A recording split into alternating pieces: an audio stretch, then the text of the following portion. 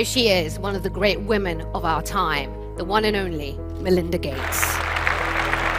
Melinda Gates is one of the most powerful women on the philanthropic stage. When Bill and I started the foundation, I wouldn't have guessed that 17 years later, I'd be in an event like this to talk about women and girls. She's won numerous awards, from the Presidential Medal of Freedom to the Légion d'honneur. And in November 2017, Forbes named her the third most powerful woman in the world, after German Chancellor Angela Merkel and UK Prime Minister Theresa May. Melinda and her husband, Microsoft founder Bill Gates, began their charitable foundation in 2000. And since its inception, it has given away over $41 billion in grants. I have to say that the Bill and Melinda Gates Foundation has been one of the greatest forces of good the world has ever seen. The two wealthiest people on earth decide that they're going to give the vast majority of their wealth to solving problems.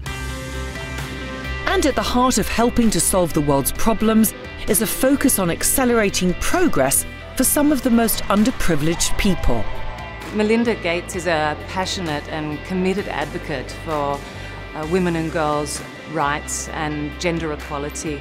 The work that the Gates Foundation is doing for women and girls around the world is incredibly important and valuable, and she believes strongly in the fact that when you invest in women and girls, you get a good return. But becoming their champion was no easy decision for her, as the famously private Melinda has had to step into the spotlight to ensure her mission is fulfilled. When I caught up with her at a Women Deliver conference in Copenhagen, I asked her why she felt the need to become more visible.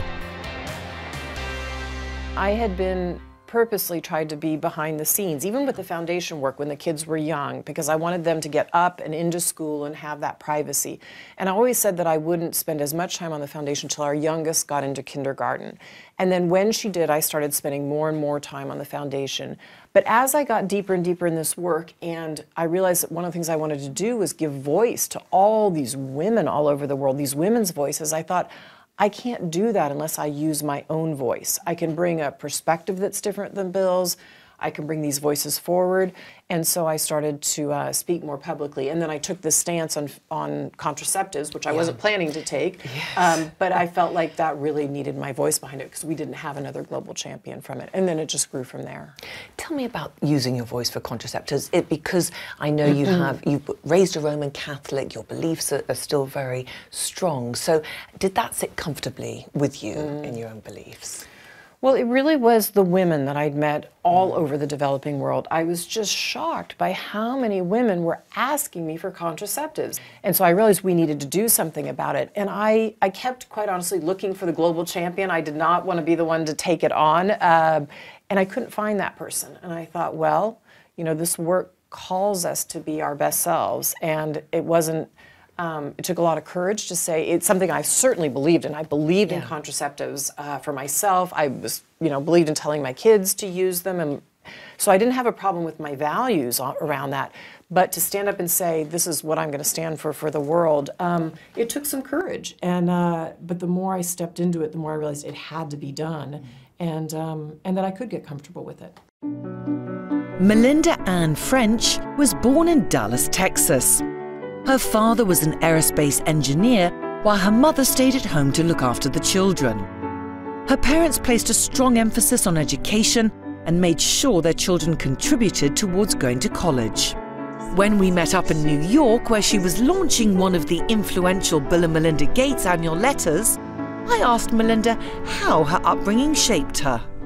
I think I was incredibly lucky because both of my parents had the value that both my two brothers and my sister and I would all go to college. We were all college going. First of all, my dad believed that women could be good in math and science. He role modeled that for me. He was part of the Apollo program, putting a man on the moon, and he talked about having women on his technical teams, that his teams were better. And at home, my dad shared in the chores. My brothers, my sister and my mom, we all shared the chores because there was so much work to go go around, we knew there wouldn't be time to do things as a family, to give back or to go to the park and have fun, or even to put us through college. My parents had rental properties, and we had to all work on those rental properties, repairing things, fixing things. My sister and I mowed lawns, because that was the income that was going to put us through college. So as a family, we were all working equally to make sure that we were trying to make sure we could all go to college. You were taught by nuns at a Catholic school. How did that impact your beliefs? Well, my parents sent all of us to Catholic school, both my two brothers and my sister and I. And my sister and I went to an all-girls Catholic high school. And the fantastic thing about that was the motto of the school was Serviam, that is to serve. And so those very liberal nuns taught us to be out in the community, that we needed to give service. I worked at the local school down the road, the public school. I worked in the Dallas County Courthouse. I worked in the hospital. But they also told us to question what we were seeing in society, and to come back to school and learn about that, and even to question our own faith and to really struggle and wrestle with it. Don't just accept it for what it is. And so it taught me that when I was out in society to really look around and see, what does poverty look like? Why do I get to live in a middle income part of Dallas and people are living in a much worse circumstance in Dallas? And what is it that an individual can do to contribute to lifting everybody out of society? So I think I came out of high school really thinking about those issues already. Her high school also introduced her to another of her life-changing passions, computing. She went on to pursue this at college, earning a bachelor's degree in computer science and economics in 1986. You went to college, you went to Duke, and you were studying computer science, but there weren't many women or the girls really in that field. What was that experience like for you? Well, there were more girls in the field freshman year, but they dropped out very quickly. And so, yeah, I was programming with guys all the time, and I didn't mind that. I mean, I knew what I liked to do, and I learned that I could be good on a team with guys. And in fact, one thing I learned about programming is that I was actually better on a team than working on a problem alone. And so it was great because I got used, even though I'd gone to an all-girls high school, I got used to very quickly programming with guys. And then that served me really well when I went into the tech industry because, again, it was so many guys when I went. And that didn't even seem unusual to me because that's what I'd had in college.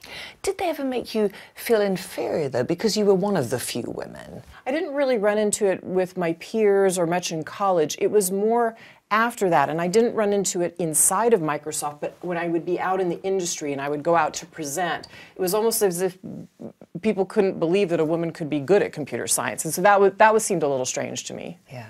And how did you counteract that? What did you do? Did you feel defensive, or you just felt, I'm just going to show them what I can do? No, I felt I was just going to show them what I could do.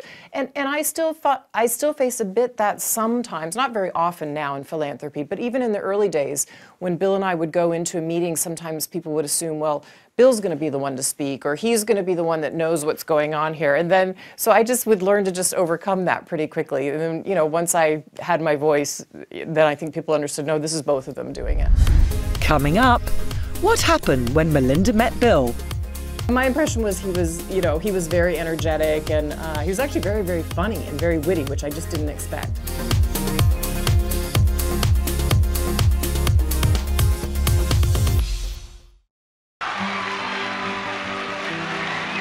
I am so grateful to have Melinda Gates joining us here today. Melinda's a force in her own right. She is one of the world's most generous but also effective philanthropists, successful businesswoman, and she has been an extraordinary leader when it comes to education reform. Melinda Gates is one of the world's most prolific philanthropists. Her passion to give back started from an early age when her parents encouraged her to do volunteer work in the local community. After obtaining her master's in business administration, Melinda made the life-changing decision to join Microsoft as a product manager in 1987. She went on to become general manager of information products. This is, of course, where she met her future husband. What were the impressions that you had of Bill Gates and the company at the time? Well, my impressions were really more of the company than of Bill himself. I mean, Bill had been on the cover of some magazines at that point, so I read a little bit about him. But I was going because of the company. I was going because of what this company was doing to further technology in the world. And completely believed in their mission. But I so loved what the company did. I just knew I had to be part of it, that was an industry I wanted to be in. And when you did meet Bill, which was quite soon after you started working there, I believe he asked you out in the car park. What happened? And my impression was he was very energetic, and he was actually very, very funny and very witty, which I just didn't expect. We ran into each other, yes, in the parking lot at Microsoft, and he asked me out. And he asked me out for, I think, 2 weeks from, Friday or Saturday night. And I just said, and he said, because I have this and that and the other thing going. And I said, that's not spontaneous enough for me. Like, call me up closer to the date. I don't even know what I'm doing. I couldn't believe he knew his calendar like weeks out. And so he asked me for my phone number. I gave it to him, and he called me about an hour later. Oh, okay. And he said, is this spontaneous enough for you? But again, he had 2 or 3 things before he was going to be able to go out that night. And I finally said, okay, I'll meet you later for a drink. Once you were in the relationship, Melinda, how did it feel at work? I mean, did colleagues treat you differently? I went to great lengths. I didn't try to keep it secret inside of Microsoft. It was too small a place. But I went to great lengths to make sure that everybody understood that I did not talk to Bill about work. I had a very hard line about that because I was taking teams. I had to go in and meet with him and Steve Ballmer about decisions and ask for resources, and my teams had to do it routinely, and I had to coach them on how to do it. And those meetings were never easy, right? They were tough meetings. And so I had this very bright line about that, to the point where Bill would tease me outside of work because I just would not talk about work. But everybody knew it inside the company, and so there was never anything fake about it. If we were there on a Friday night getting ready for a Monday meeting with Bill or Steve, I was part of it, and part of even the how do we get through this, what are we going to do about that? And I never ever went and talked to him at that time about people behind their back. I couldn't do it, because if I did, I wouldn't have any integrity in terms of managing a team, and then I wouldn't want to work there. Did people treat you differently, though? After we got engaged, yeah, there was a lot more sort of buzz, or, I didn't have a ring at first, and so, but people were kind of looking. And so finally, I actually had a joke ring that I think Warren Buffett had given me at one point from Borsheim's, that was literally, it was a piece of fake silver, and it had 3 little carrots, like the vegetables, carrots on them. So finally I wore that to work, and people would say to me I'd say, yeah, I got a 3-carat ring, and I thought it just would warm people up to the fact eventually I was going to have a ring. So it was a bit different. And also there was just a lot of press attention right away. And so then we started having to figure out how to kind of deal with that. I read somewhere that your mum said, don't marry the CEO. Is that right? Well, she didn't think it was a good idea to be dating the CEO. Okay. So when I called my parents, again, not too long after I was at Microsoft, to say, hey, I'm actually, this is the person I'm dating, because I didn't want to be talking to them on the phone about somebody I was dating, and and then spring it on them 6 months later that I'm dating Bill. So I told them very early on, and that wasn't the easiest phone call, because my mom kind of said, "Is that a good idea?" And I said, "I don't really know, but I like this guy." And then my parents came out to meet him within that first year and meet his family, which was terrific. And it was great. He was also 9 years older than me, and I think my mom was more concerned about that. But then when my parents met him and actually spent a weekend with us, and my younger brothers were there, and they saw how young at heart he was, they really liked him. My mom really liked him. Bill and Melinda Gates Foundation absolutely cannot solve malaria alone. It's going to take many, many partnerships, and we're looking forward to working with many of those different partners over the years. The Bill and Melinda Gates Foundation was founded in 2000, and it is now reportedly the largest private charitable foundation in the world. It improves the lives of millions of people around the globe by helping to give them access to education, financial services, and healthcare. But its beginnings were humble. It all began on a trip to Africa. Melinda, when you and Bill went to Africa for the first time together, that seemed to be an instrumental moment for both of you. What happened? We were engaged to be married at that point, and it was the first time either of us had ever been to Africa, and so it really just opened our eyes. There was something about meeting the people and seeing that, okay, we could be in a nice, Jeep or Range Rover going around, and yet there are people who didn't have shoes and were carrying sticks on their head for firewood, and to know that we were getting an airplane flying back home to a place where you have nice cars and great streets, and There are people living, you know, a continent away in just completely different circumstances that you couldn't even imagine. That just didn't seem right to us. And so it really started this series of kind of questions and really for Bill and me a learning journey about, well, how did the world get this way? How do we get so unequal? And okay, is there anything that you could do about that? And that kind of started us on our path. Coming up, Bill and Melinda Gates secured the advice of the Sage of Omaha. If you feel a responsibility giving your own wealth away, try giving away somebody else's money. And Melinda's mission to empower women and girls around the world. We don't know very much about the unpaid work that women do every day, and there's lots of unpaid work.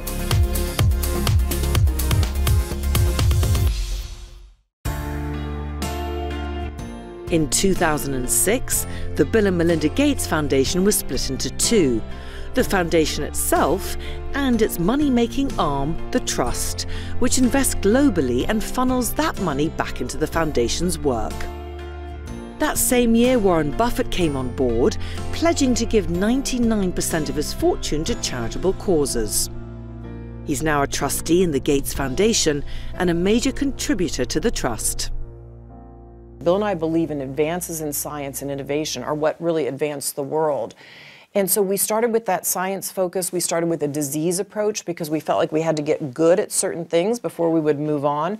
But as we traveled more and more and saw people's lives around the world, we knew it wasn't enough just to solve diseases, just to get them started in health, that they had to have something to be able to lift their lives up. And so that's when we started to get involved in the agricultural work, the financial services for the poor, so that if you could start them on a healthy basic life with great vaccines, making sure they didn't get malaria, that they had some economic opportunity to lift themselves out of poverty. And that's how we started to get more into the social work. And when Warren Buffett's money came along, his assets that got announced in 2006, that's when we really started to scale up, particularly the agricultural program.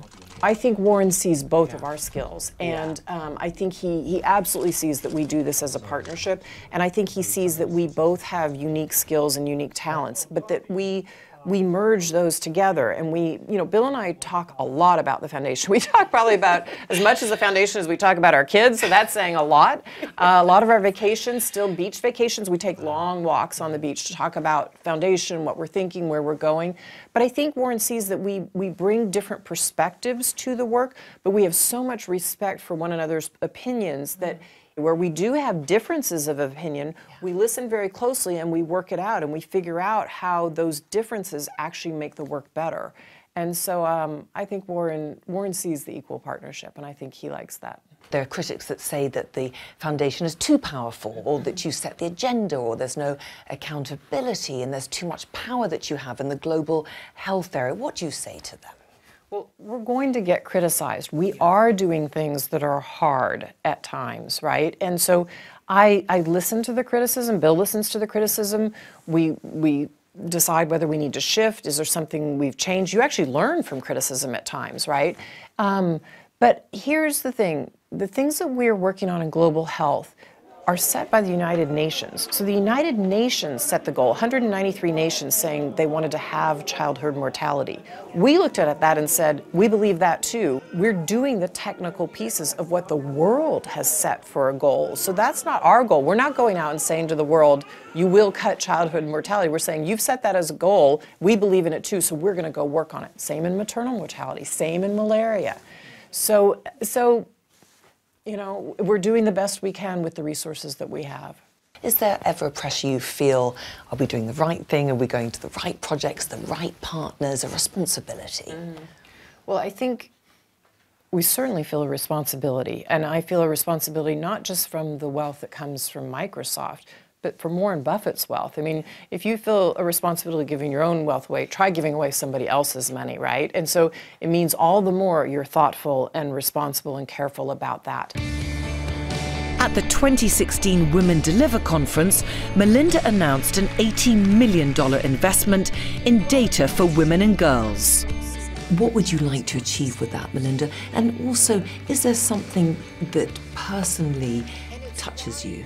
Well, what I would like to achieve with this $80 million investment in data is to really understand what it is that women face all over the world and where we might make investments to make changes for women.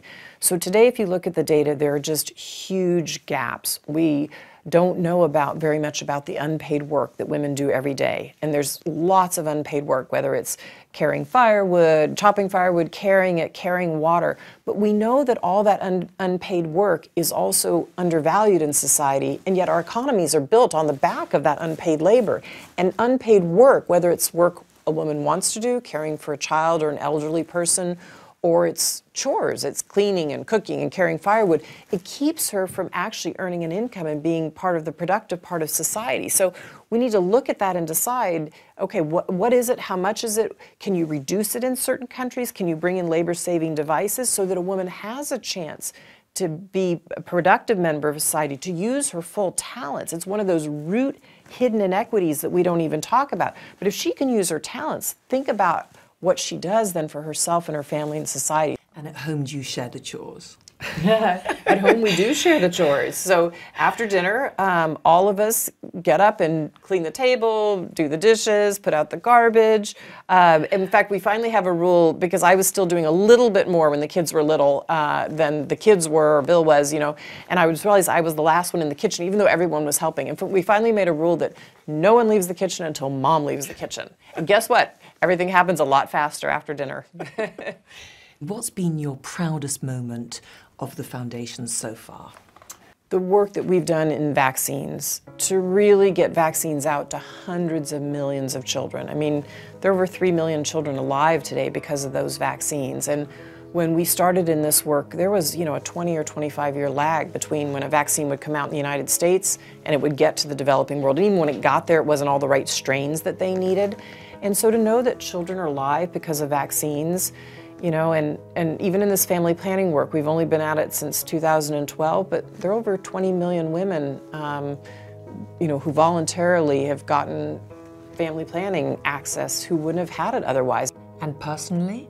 There was a woman I met actually in 2012 in the slums in Nairobi, and her name was Mary Ann, and I had sat with a group of women and we were talking about the importance of contraceptives to them, and they were telling me all these things and laughing at the things I didn't understand about their lives. And but finally, when we were all finished talking about the importance of contraceptives, she finally summed it up, and she had a beautiful baby girl in her arms, and she said, you know, I want to give all good things to this child before I have another one.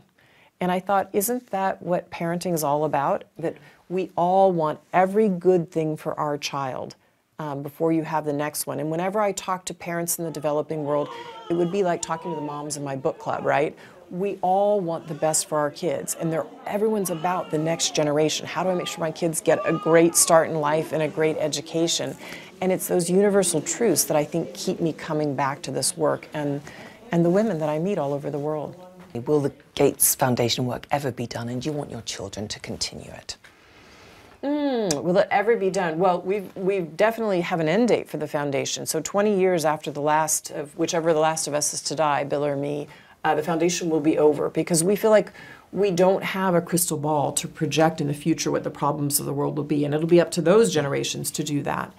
And to our children, it really is going to depend. I mean, right now, what we've said to them is that we want them to live their lives. We want them to figure out what their talents are, what they're interested in doing in the world.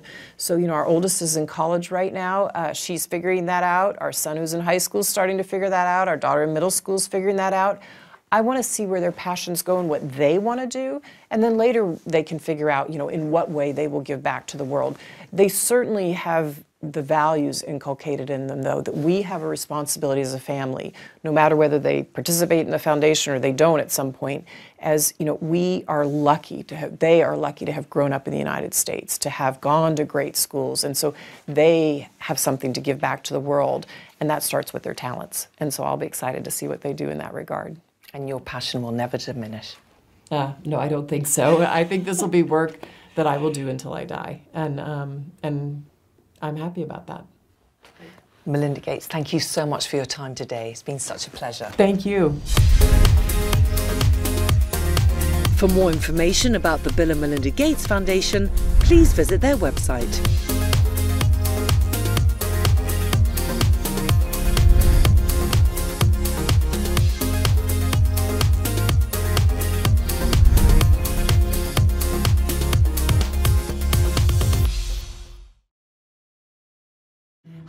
Tanya Breyer, and thank you for watching CNBC Meets. If you want to watch another episode, just click on the videos.